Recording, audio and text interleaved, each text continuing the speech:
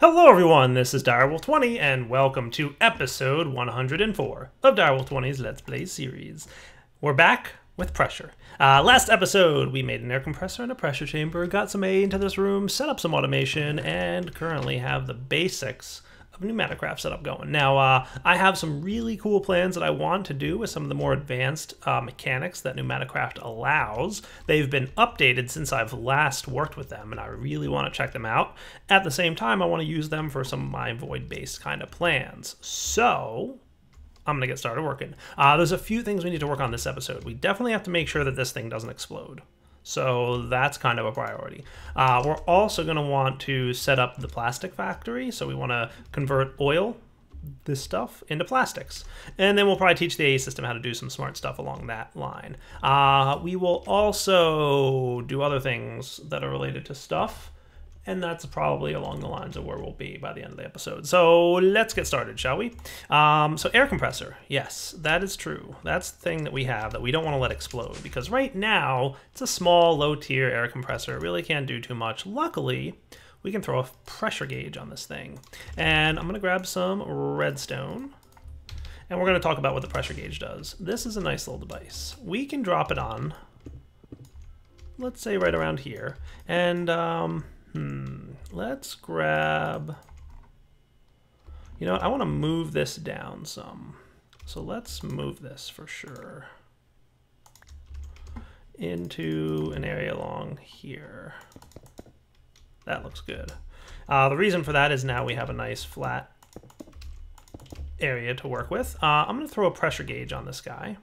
Right there. And what this guy is, he emits a redstone signal strength relative to the redstone, to the amount of pressure in here. So we'll notice that right now we're emitting a redstone signal of power 5. Cool. 4, 3, 2, 1. That's probably, I would like it to be a little bit further. So let's do, that should be good. So watch what happens. I can configure the redstone behavior to run on low signal. And then I'm going to throw some coal in there, a bit of charcoal. Cool. So what's going to happen is the redstone signal will continue to get stronger and stronger. And then when we get to a point, this thing will no longer be allowed to run. Cool. And it will prevent the running of the air compressor anymore. So we don't have to worry about the pressure, right? So as the pressure equalizes, it'll turn back on, and eventually we'll get to a point, obviously with the speed upgrade in here, it's just producing a lot of pressure, and we're in pretty good shape, so that looks cool. So we're about 3.5, 3.6 is the balancing point here. That's not bad. Now we can upgrade this pressure gauge later, and we definitely will. I might want to do something a little bit different though. I'm just afraid that there might be some chunk loading issues where this might eventually turn on when it shouldn't. So I think I want this guy to actually run on high signal. So I probably want to reverse this. So let's do this. I'm going to pull this guy's out. I'm going to switch him to high signal. And then, well, I'm not sure if this is going to help, to be honest with you. I mean, what we could do is check out, let me see. So you know what, I tried to change it up a little bit. Let's put it here. That should be cool. This should be allowing us to get up to 4. So I'm actually going to keep it on low for now, and we'll see if we run into any problems. So if I just throw a bunch of charcoal in there, this should balance out right around 4 bars of pressure, which should be right about what we need it to be, which should be plenty. So we're at 3... right about 4. But of course, remember there's lower bar percentages down here. So this guy's currently going to stop. So he should balance out, like I said, right around 4. And that'll be a good number. Yeah, that looks nice. Cool. All right. Yeah, this looks pretty sharp. And like I said, we will have better stuff here in the future. Next, let's consider where we're going to want to hook up all our good stuff here. I think right along this wall is where I'm going to put my oil processing system. So let's talk about the things that we need to get that up and running. All right, so the main things we're going to need are, number 1, some refineries. 1, 2, 3, 4 in total. refineries are probably going to be great. We're also going to want some fluid ducts. So we've got 24 of those. Let's get about 20 more. That should be cool. We'll let that cook up pretty quickly. I don't remember exactly if I need retrievers or servos or whatnot. Have I taught my system how to make any servos? Yeah, resonant servos. Okay, cool. Go ahead and make a couple more of those just in case. And I'm also going to want some tanks. And I'm thinking reinforced tanks should do. So let's do a total of 3 of these to get started more. So 3. We're going to want some Invar. Let's get like 100 of that stuff cooking. Can never hurt to have too much Invar because you kind of use it all the time. There we go. So 3 of those, and then we're also going to want some hardened glass. So I'll cook those up. Let's get about 40 of them.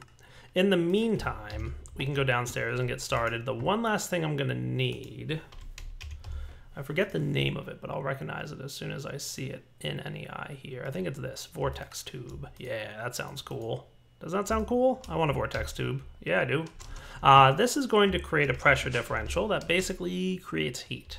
So let me design my system here and see what we're going to have. If I had my vortex tube here and a line of refineries here, and then I'd probably want to have tanks that would probably look like they'd run along there. That would be cool, right? And I could even have like more tanks eventually. So if I wanted to eventually have like multiple tanks for each type of fluid, that would be neat. But for now, this should work. And that'll at least be a good starting point for some of the liquids, and we can do stuff with them. Yeah, I think that'll do. So let's do it like that. So my vortex tube is going to go here. Hopefully I can tap into it. Can I rotate this thing? I kind of can, but not really. That should do. So the red side is the hot side, and the blue side is the cold side. And we're going to basically be pumping heat into the refineries to refine all the oil that we're going to get. Cool? So that's that stuff so far. Now, hopefully I can pump some pneumatic tube stuff right into the bottom. And I can't. Either that or it's just not rendering correctly. I think it might just be not rendering correctly with a connection. I'm curious if I put this down here. I'm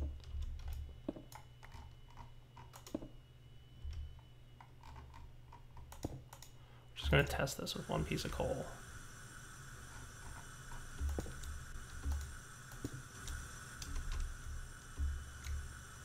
Alright, I have to remember how to hook this vortex tube up, because I'm clearly doing it wrong. I thought this was all there was to it. Aha! There it is. It's just hiding behind. Alright, I knew that there would be like some kind of visual representation. So let's do this. I'm going to make it so that I want to have 4 of these compressors going here. So what I'm thinking is we could have them, if they were here, would that look neat? I also want this to look halfway decent, right?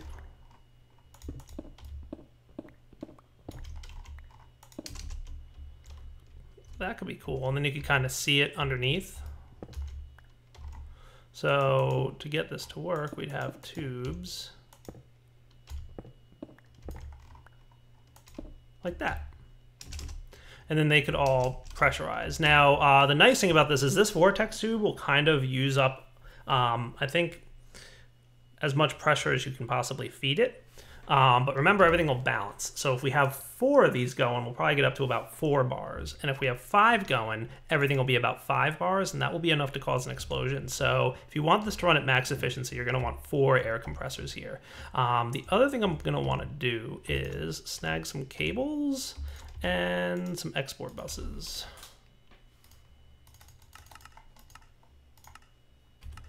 And I'm going to export directly into these guys.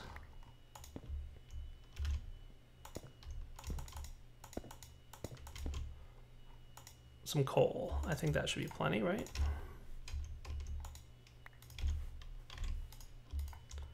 There we go. Export buses times 4. 1, 2, 3, 4. And for now, I'm going to configure these guys to run on a low signal, but I do want to configure an off condition for them. Just checking to make sure. I guess I'll be able to access the top. So I'm wondering if I want to move these down 1 level, just in case I want to give them a redstone signal from the top side, or if I'll be all right. I could probably always put covers there. For now, I think we're good. Do I want to move this over 1? Maybe. So I'm going to have my tanks there. I'm thinking what we'll do is remove this stuff, and we'll move this over 1 more. Am I using that? Yeah, but that's okay. Because what we'll have is this here like that. We'll put this guy back.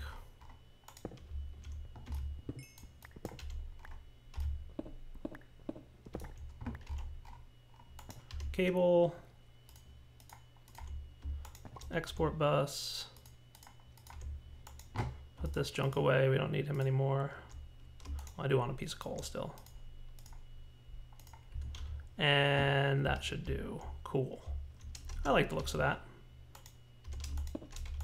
And as this thing, remember, his redstone signal should be low. So basically not receiving a redstone signal means on. And he shouldn't transfer to the block underneath. And then let's get some glass. Thickened glass should do. Yeah, that'll look decent.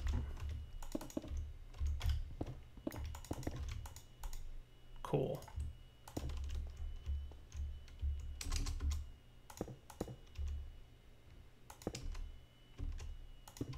What do you guys think? Not terrible? Yeah. And then we can see the 4 compressors running underneath there. Maybe I'll just pretty this place up a little bit real quick with some of this stuff. So at least when you're looking at it, you're like, oh yeah, it looks good. Wait, not bad.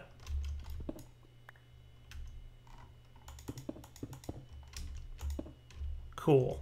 All right.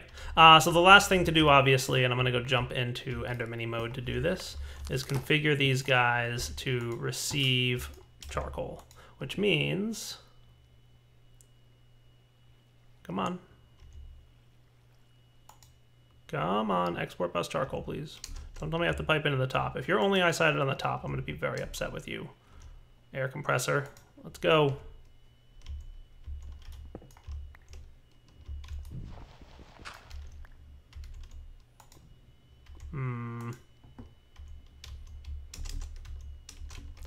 After making that look all nice and everything, you're only available from the top, aren't you?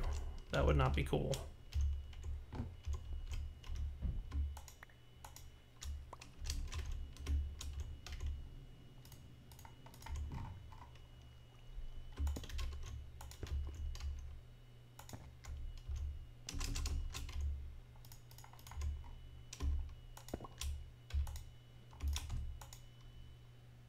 Oh, that's mean.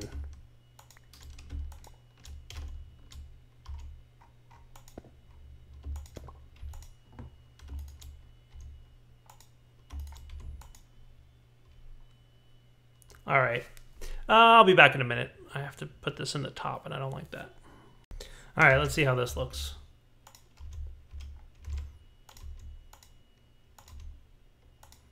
I don't love it, but it'll do. But at least we can see them down there, right? Yeah, that looks cool. Okay, so that'll get the these things going. Let's go ahead and make sure that they're all configured for coal to be pumped in automatically.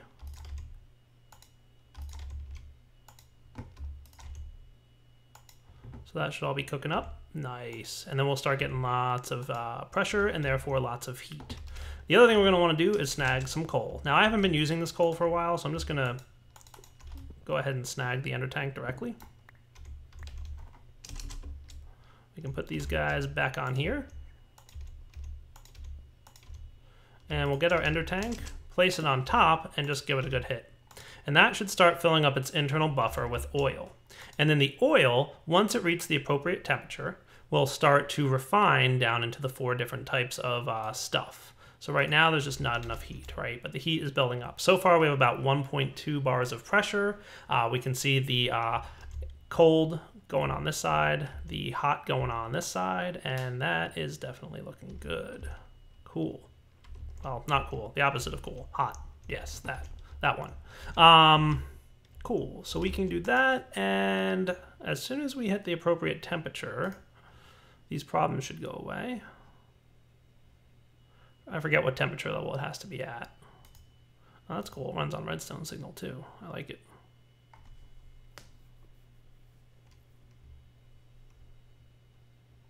Ooh, are we getting stuff? Yeah, look at that. We're producing diesel, kerosene, gasoline, and LPG. Nice. So now that we're here, let's get some more reinforced portable tanks. Good. And we'll set up our hardened fluid duct system. We've got that, and we've got servos.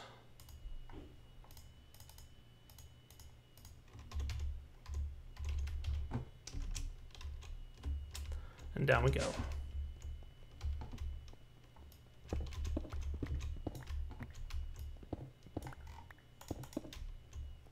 Cool.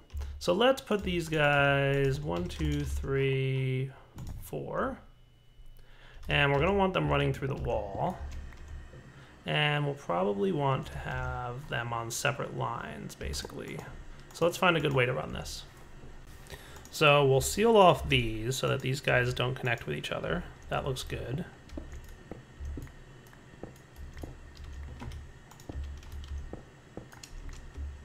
Cool. So 1, 2, 3, 4.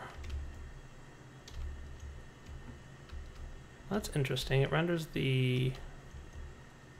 that on the back there. I'm just curious. When I pump this out, this won't be oil coming out, right? No. Good.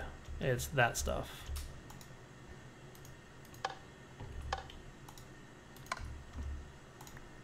You won't go back in there now, will you? Probably not. Alright, so that was probably diesel. So let's go ahead and run this guy first. So the diesel can be the first one here, obviously. I don't think... Oh, I can go directly into that. Neat. But I'd kind of like it to come up here. So let's do that. Yeah, that should look good. We'll probably have to snake back here for this one. If I want them to all look like they're coming out the top here, which I kind of do, we'll remove that connection. We'll remove that connection, and we'll have that there. Nice.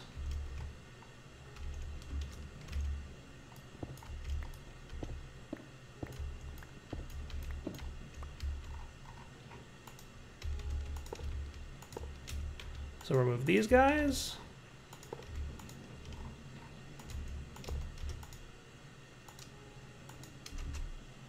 Cool.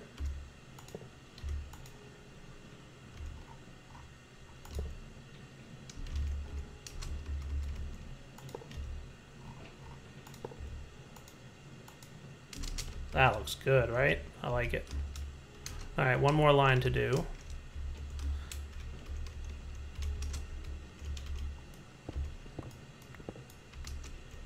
And this will go over here to this one.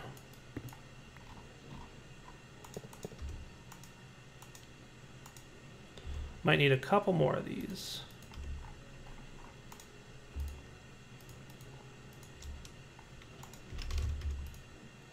Luckily I crafted them already.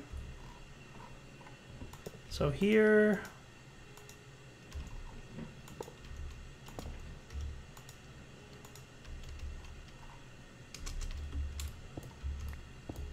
And obviously this one's going to go right up to here.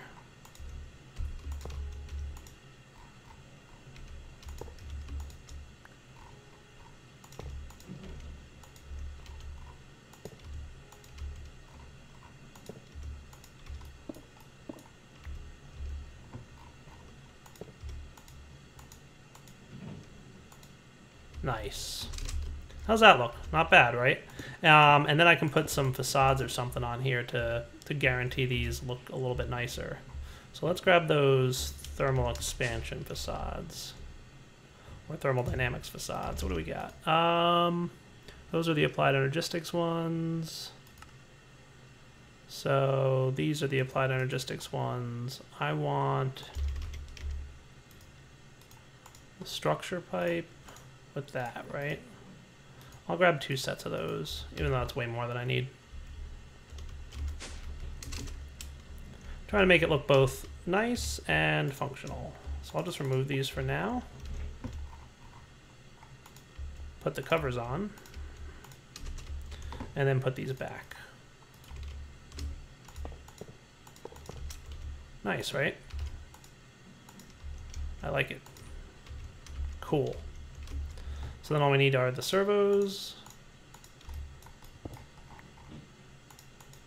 And set them to ignore.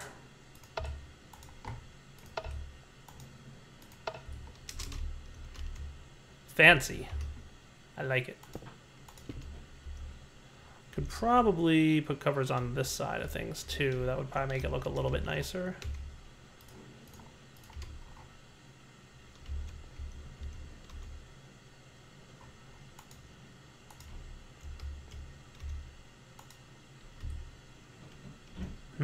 This might be a whole block face. That might be a little tricky to get the cover on without removing it. Yeah, see, I'm not able to click behind it. Alright, maybe I'll move it later. But for now, I mean, it looks pretty good. Yeah, I won't complain about that. And we're starting to get some stuff. Diesel, kerosene, gasoline, and LPG, which is the stuff we need to make plastics. So we'll take a look at that in just a sec. Alright guys, the remaining components that we need to worry about here. The thermopneumatic processing plant will convert, given some coal, some of this LPG stuff directly into liquid plastic. So we're going to want to sneak down into bat size. Go in to grab some hardened fluid duct type stuff.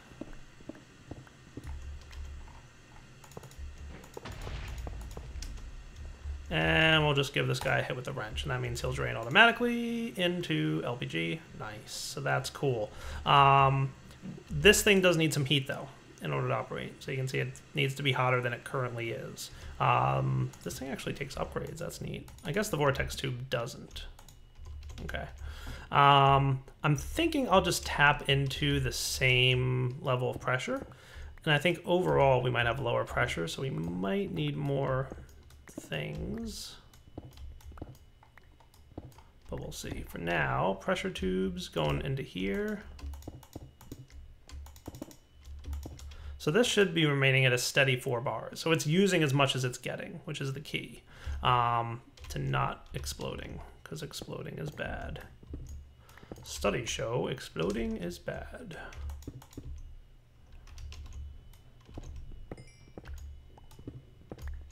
We'll sneak out over on this side. And nobody will know. Yeah. All right, that'll be my escape. So let's just pop these down. And I'm guessing what will wind up here is an equalized pressure of about 7 bar, or will it go all the way up to 4? And will these guys compress back up to 4? I don't know, we'll see. So this is hitting about 2.6. So he's heating up. This side is getting warm, which is good. This guy is staying at about 2.8 bar. Okay. And then all we should need is some coal. And I believe that coal in here should show us the temperature line that we need to melt this down to plastic. Cool. He doesn't need any pressure for this, but other uses of this machine, which may not be implemented yet, but will eventually exist, may need pressure. So you're at 2.5, you're at 2.7. So I think we're stabilizing right at about 2.5. Interesting. Is this easterly temperature continuing to climb? All right, so we should be getting close to the point where this is hot enough to do what we want it to do. I may need to add a few more compressors down there, but then again, we may actually wind up going with some more options along those lines. We'll see. But I'll be back in a minute once this finishes balancing out and equalizing. So I think we're actually close. It looks like maybe 100 C is what we need to do to start getting some plastics. There we go. Nice. So we're getting liquid plastic. Awesome. I like the looks of that. All right, then all we should need to do is get that plastic into the paint mixer. Or yeah, the plastic mixer.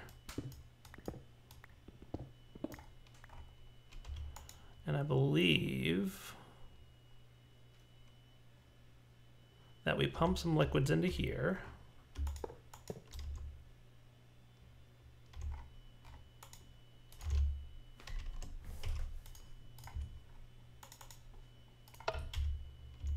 And that fills up, and you'll see that the plastic will quickly cool down into items. Nice. So you're working along, you're doing great. So it actually doesn't require a huge amount. It looks like you get 1 piece of plastic for every 0.1 bucket, so 10 plastic per bucket of LPG. Nice. That's not bad. All right, so we've already got a bunch of plastics here. We can see the liquid has a pretty high temperature, but once it cools down, it'll go ahead and shrink down into the item version. I like it. Okay, so let's cover this wall back up. And we might want to put some facades or something on here, we'll see. But for now, it's not too bad looking.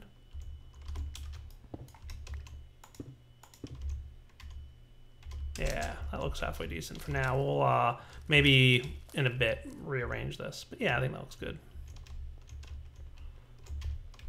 So we can use these liquids here. We can either break them down directly into LPG, or we can use them as a fuel source. A couple options there, but we'll take a look at them later. For now, we're doing pretty good on plastics.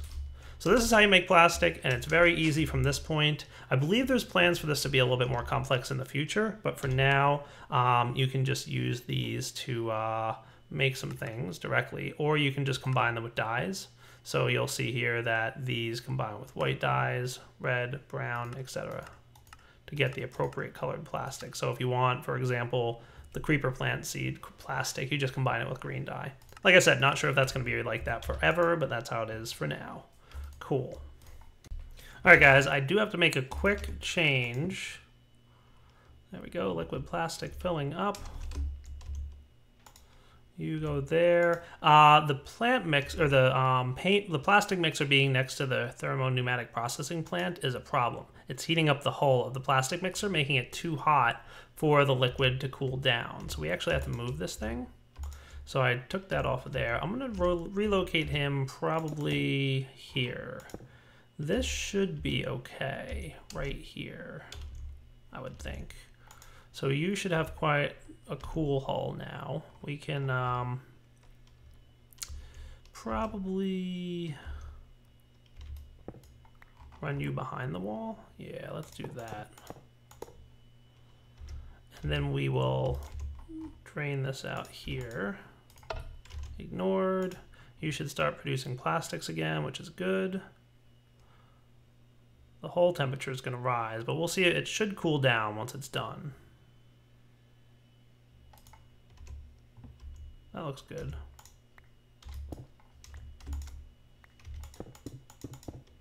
I'll facade this up in a minute over here. I don't think I have them on me.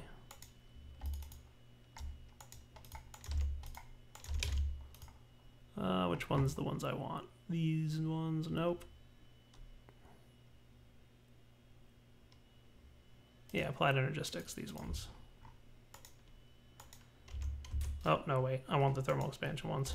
See, I know I had it wrong.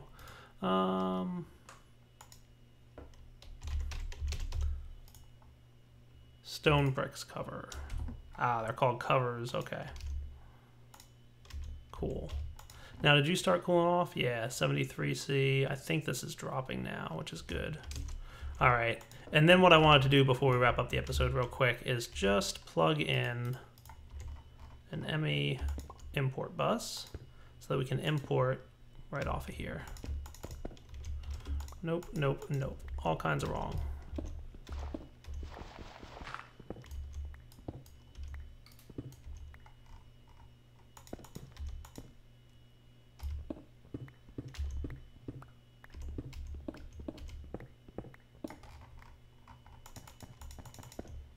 Haha, one cable short. Luckily, I made a few more. Nice. So then you should be allowed to ME import bus your plastic. Awesome. So piping out the bottom is a thing for the plastic mixer. We can reattach. We've got more liquid plastic in here. And we've got a nice automated plastic processing system. I just need to pump coal in here. Maybe I'll sneak it up into the side through here. Wonder if I can export bus coal into that.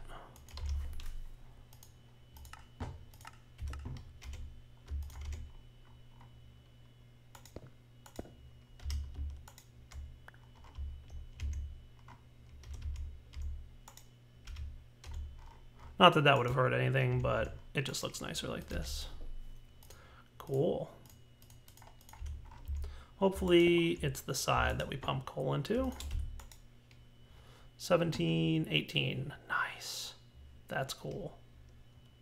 All right. So now we've got fully automated production of plastics. They automatically just pump all the coal into that thing. That doesn't look half bad. No, sir. With that, though, I think it's probably about time. What temperature are we at here? 69. Good. It will cool off the hull. Nice. So that will probably heat up the hull as the plastic dumps into here, right? You can see it quickly heating up, but that's okay. Nice. All right, so we're going to wrap up the episode here. We will come back next episode, keep an eye on the things that we've worked on today, and then what I'm hoping we can do is start producing some of the more advanced stuff. So these are kind of like the processing of materials part of pneumatic craft. Soon we will have using materials, which I'm kind of looking forward to. All right, guys, for now, Direwolf20 signing off. Hope you guys like the episodes so far with pneumatic craft. I'm definitely having a good time. I like pneumatic craft. It's fun because there's a lot of infrastructure you get to build and you get to make it look halfway cool and stuff. So lots of neat things you can do with pneumatic craft. I definitely have a lot of fun with this mod. All right, guys, Direwolf20 signing off. Take it easy.